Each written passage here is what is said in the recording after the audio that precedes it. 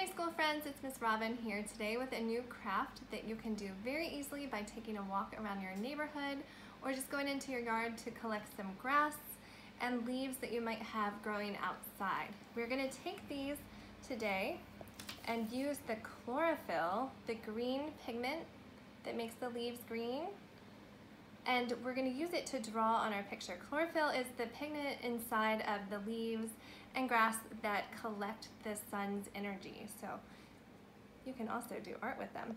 Now I found that it works a little bit easier if you kind of snap the leaves in half and use the edges. And what you're going to do is you're going to take them and make your own writing utensil with them. So I'm going to take those leaves and I'm going to rub on this page. And it starts coloring green like its own marker or crayon. And I collected a few different leaves from my house, and I'll show you what we can do with them. I'm just kind of doing lots of different leaf shape rubs on my page, because what I'm going to do at the end is draw some insects on them, because I know you guys are learning about insects this week. And see how all my leaves are working. They're just a tiny bit different colors from each other. Let's see if the grass will work for me too. Yeah, it's a little bit darker.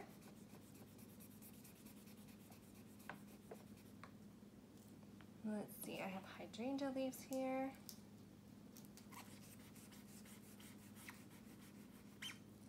And iris leaves here.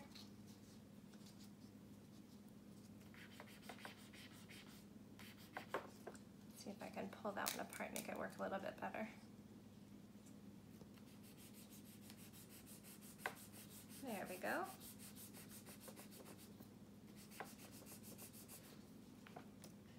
And I got my hosta leaf.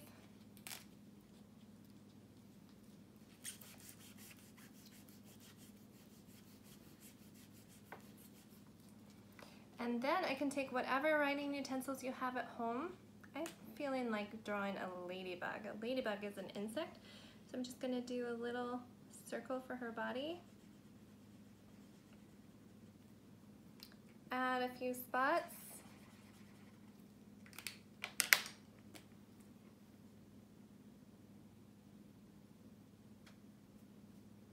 And you probably know by now that insects have 6 legs, so I'm just going to draw 6 little legs.